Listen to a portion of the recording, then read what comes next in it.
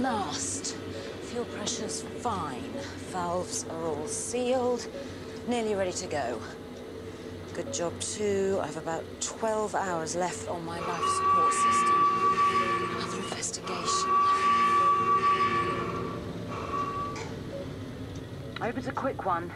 Stella, we're having an argument here and we need your help. My scales say the apples weigh 400 grams. They balance exactly. Aha! They're old-fashioned balances. My scales are digital, and they say 400.7675, 76... Keeps changing, it can't be right. Hold on, 400.77 grams. They're really accurate with decimal points. Yeah, but mine say £1 exactly. Old-fashioned units, that can't be right. Stella, can you help? Who is right? Even without seeing your scales, I can give you a quick answer. None of you are exactly right.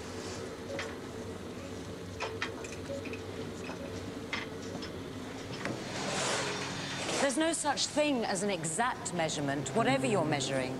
Some measurements are more accurate than others. The story of measurement starts thousands of years ago, before any of these scientific instruments had been invented. To find out how heavy something was, you would compare it to something else. It's easy to feel that this lead boot is a lot heavier than my deck shoe. But with more similar objects, like these goggles and this snorkel, it's much harder. I need a more accurate system. One of the most important scientific inventions ever was this, a set of balances. They allow you to compare the weight of an object to some sort of standard. These goggles have the same weight as one compass. But it's no good using a compass as a standard.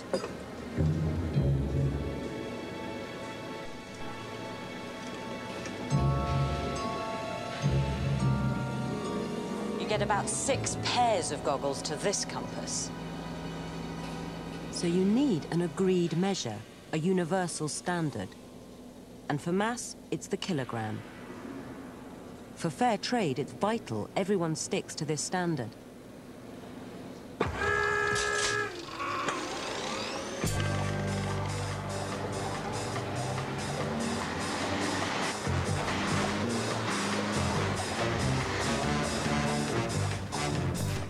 I'm on a mission with Steve Plough, Trading Standards Officer. We've had reports that a shopkeeper in here isn't measuring accurately. Right.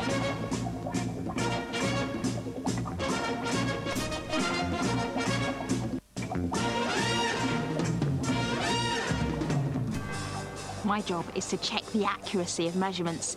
In this van is our control room. I've got a secret camera. We are going to put our shopkeeper to the test and collect 3 pieces of evidence. And I have 3 different disguises. I'm about to enter the shop. Roger.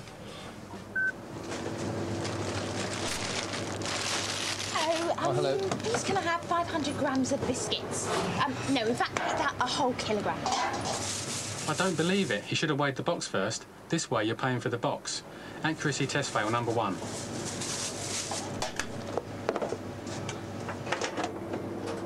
When we re-weigh the same 1 kilogram of biscuits, we've only got 900 grams. This kind of mistake can also happen in the science lab. Containers are often used to weigh. You should always weigh the container first, then take it off the total weight. Steve, can you read me? Loud and clear. Can I get my biscuits, please? Biscuits? In a bag.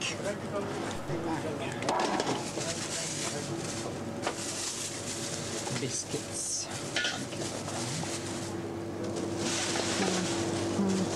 And that, I believe, is 1 kilogram. This time he's reading the scale from the side. 198. This time you've got more biscuits. Look at this. Whenever you take readings from a device with a needle, it's vital you take the readings straight on. Looking at the needle from the side can give you a higher or lower reading. It's called parallax error.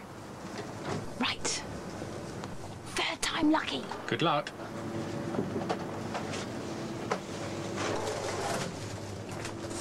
Hello, handsome.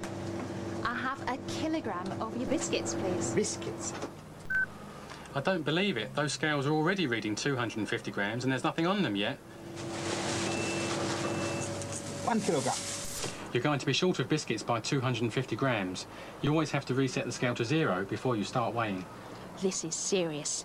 It's illegal for shopkeepers to give short weight and inadequate quantity. Trading standards officers like Steve enforce the law. Trading standards. We've got evidence on 3 counts of inaccurate weighing. You'd better come with us.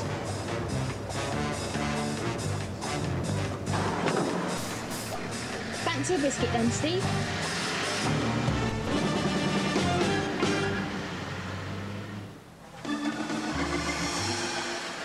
When you're weighing things, it's important to get scales that are suitable for the job. These feathers are so light, I don't even get a reading on these kitchen scales. But is there any point weighing this apple on these very accurate scales?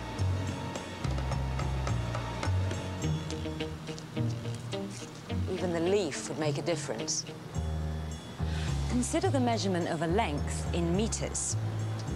This ruler is divided into meters, centimeters, and millimeters. But with a microscope, each of these millimeters can be divided into 10. You can always be more precise. And sometimes, high precision is crucial. To the fastest people in the world, 1/100th of a second can make the difference between a medal or not. In sprints, a fast start can give you the edge you need to win. On your marks. My investigation Set. starts here. At the Alexander Stadium in Birmingham. Hi, Susan. Hi. Susan Boubier is an athletics timing specialist. We can walk. Oh, good, thank you. Because that's where we have all the equipment that measures the reaction time. Now reaction time is the time between when the gun goes off and the time the athlete actually leaves the blocks. That's right. And it's such a small amount of time that you can't use a conventional stopwatch to measure it, and you can't often see it with the human eye either. Hello, Richard. Morning. He's the guy that gets everything moving. So the sound of his gun activates a trigger which starts all the timing equipment in the stadium. And that time is measured to 1,000th of a second. Thousandths of a second, well that's 0.001 seconds. That's right. And we can also measure the reaction time from here as well. This is the starting block. So the athletes press against these pads. When they hear the gun sound, they push back with a huge pressure, and that propels them forward. And this time is also measured to 1,000th of a second. And both measurements have the same accuracy because it would be pointless having one measurement more accurate than another in any experiment. That's right. And then all the data is fed into the computer. So, how quickly can sprinters react? This is the graph, so you can see the time along this axis and the pressure going up here. The straight line is where the athletes are in the blocks. The line coming down here is where the gun goes bang, and then you can see a sharp increase in pressure as the athlete reacts to the sound of the gun. The difference then is the reaction time. All these top-class athletes react in just over 0.1 seconds. So how will my reaction time measure up? On your marks. Set.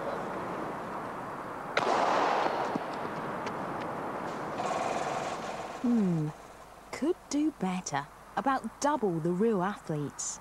Set. No better. But what if I guess when he's going to fire and react just before? Set. The system registers it immediately. A false start. Look closely. I move off the blocks just before he fires. I need help. John Regis, just what I need, some expert help. What am I doing wrong here? Well, first and foremost, starting is the integral part of 100-metre sprinting. And if you get this part wrong, you haven't got a good chance of winning the race. What do you think about when you're about to start a race? When the starter says set. Set. All you're thinking of is reaction to the gun. Once the starter then fires the gun, it's just all about reaction. As quickly as you can, get into your stride and run as fast as you can. Well, as you're here, John, you might as well make yourself useful and do some work on me. OK, here we go. First and foremost, I think, I'm looking at your leg length, and it's obviously a lot shorter than mine, so I have to move this one a bit further forward to give you that ability to drive from the blocks. Second thing, get in a comfortable position. You look rather like a penguin, and penguins don't run very fast. What you've got to do is put your hands a firm base on the tips of your fingers. OK. All we're going to do now, I'm going to say set, put my hand there, and go. Time to put it to the test. Set. OK, that was a good one. But does the computer agree? That was outstanding. Unbelievable performance. I agree. So, how did I do? Femi, give up your day job and turn to track and field. Really? Absolutely. I mean, your reaction time was 0.180, which is superb. I'll see you in the Olympics a couple of years' time.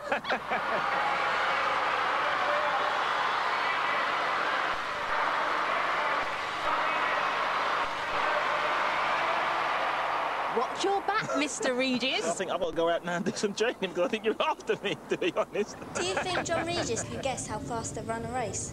Yeah, but not to the nearest thousandth of a second. Yeah, no way. Well, how good are you at estimating time?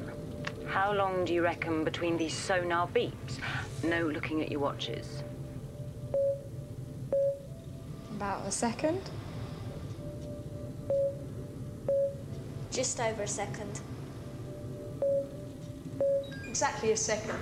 Well, it's 0.9 seconds, 9/10 of a second. Now, how long between the beeps? You can hardly hear the gap. It must be 0.001 seconds. Or 0.0001 seconds. Actually, it's 1/10 of a second, 0.1 seconds. It's much harder to estimate very small times. And how long do you think you've been watching this program? No looking. For ages. 10 minutes? 20 minutes? You probably weren't even accurate to the nearest minute that time. While I prepare for launch, there's just time for one last investigation. I brought along 4 experts. They all measure for a living, but today they're not allowed to use their instruments because we've set up an estimation challenge at Chessington World of Adventures.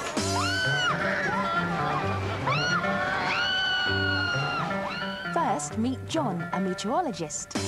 I use a thermometer and I measure in units of Celsius. Steve. I use a tape measure, which measures in meters. A surveyor. Pat, a nurse. I use a watch which measures in seconds, minutes and hours. And Russell, a chef. I use scales which measure in kilograms and grams.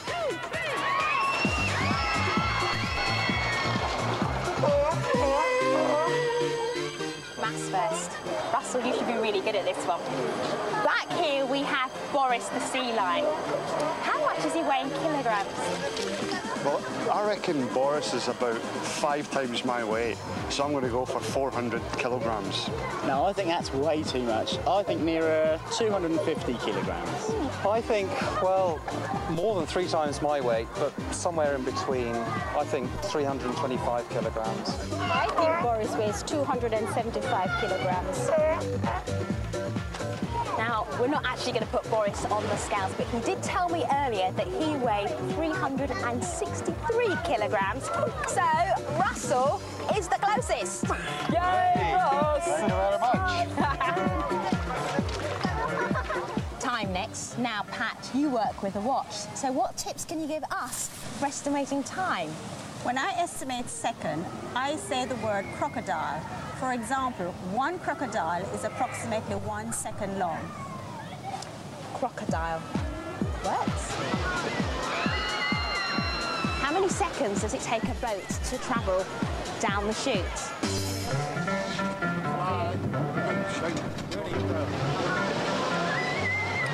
One crocodile, two crocodiles, Okay, you intrepid sailors, you. What is your estimate? Oh, I reckon 5 seconds. I reckon 3 seconds. 4 seconds. I reckon 4 seconds. Well, Steve and Pat are absolutely right. 4 seconds. Any tips for estimating distance for the group? Well, for shorter distances, I use my feet. I know they're approximately 1/4 of a metre long, so I can use that as a gauge of estimation. And for longer distances? I look at my own body again. I'm approximately 2 metres tall. OK, team, how high is the reading on the high striker from here to the top of this purple bulb up here? 1.5 meters. 2.3 metres. 3.4 metres. 1.6 metres. Let's measure this one. I'm making sure the bottom of the rule is bang up against the bottom of the high striker, making sure it's in the correct place and that it's straight. So, let's see. 1.6 metres. Spot on, Steve. This boy is good. And finally, temperature. So, John, how do you estimate? Well, I like to use the clothes we wear as a gauge of temperature. So if we're wearing gloves, it's close to 0. If we have to wear shorts, it must be at least 20 degrees Celsius. Last challenge then. What is the temperature of the water on Ramesses' Revenge? Well, I placed the thermometer in the water, just waiting for the mercury to settle, and looking at it head on, it's 23 degrees Celsius. Given that water often feels hotter than it is on a cold day and colder than it is on a hot day, I'd say around about 23 degrees Celsius. And I'd say 22 degrees Celsius. No, I think it was colder than that. I'd say 18 degrees Celsius. I reckon 23 degrees Celsius. Well, the answer is in fact 23 degrees Celsius, so well done, John. But old Stevie Smarty Pants here, you got time, temperature, length, all right. You are the outright winner. Congratulations. Thank you. And for your prize, you have an entire afternoon on Ramesses' Revenge. Yes! Let's estimate how long before Steve starts screaming. 1 crocodile, 2 crocodile, 3 crocodile.